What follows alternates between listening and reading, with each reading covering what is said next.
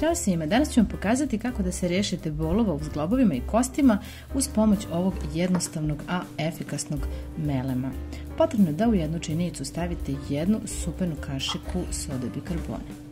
Također dodajte jednu supenu kašiku soli. Ja ću dodati jednu supenu kašiku senfa, trebalo bi izabrati ljuti senf ako ste u mogućnosti. Tačnije, najidealnije bi bilo ako nađete slačicu, da je sameljete i dodate jednu kašiku slačice. Ukoliko je ne nađete, kao što ni ja nisam, onda možete dodati jednu kašiku senfa, melem će biti jednako delotvoran. U sve to dodajte i 2 kašičice pune meda ili jednu supenu kašiku.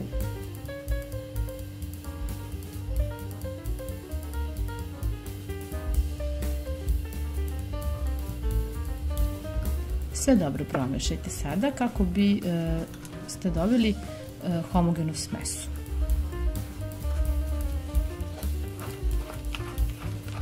Svi ovi sastojci su jako dobri i izvlače bolove u zglobovima, tako da verujem da će vam pomoći.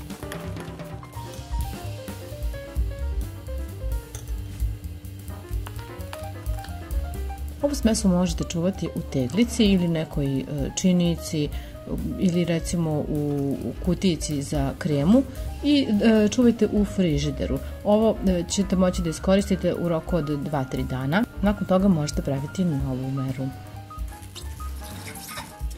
Uzmite prijanjajuću foliju, pa stavite malo smese i razmažite.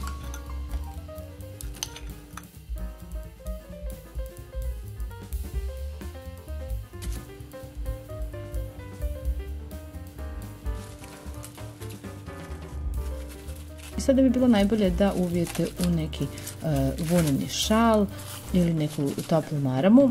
Ja sam ovdje isekla jedan rukav od nekog starog džempera. Možete da zavežete nečim ili da jednostavno ovako zakačite. I najbolje bi bilo ovo raditi noću pred spavanje. Pa držite tako oko 2 sata. Najbolje je ovo raditi pred spavanje kako bi nakon uklanjanja oblaga bolni zglob ostao u mirnom stanju. Ovaj tretman ponovite 4 do 5 dana uzastopno, a efekat ćete osetiti već posle prve procedure, odnosno posle prvog korišćenja. Posle, naravno, po potrebi, ukoliko vas se zaboli, koristite. Možete da obrišete, a sutra dan ujutru da isperete. Nadam se da će vam ovaj recept biti od koristi. I pišite mi u komentarima da li vam je pomogao. Do nekog drugog puta, ćao!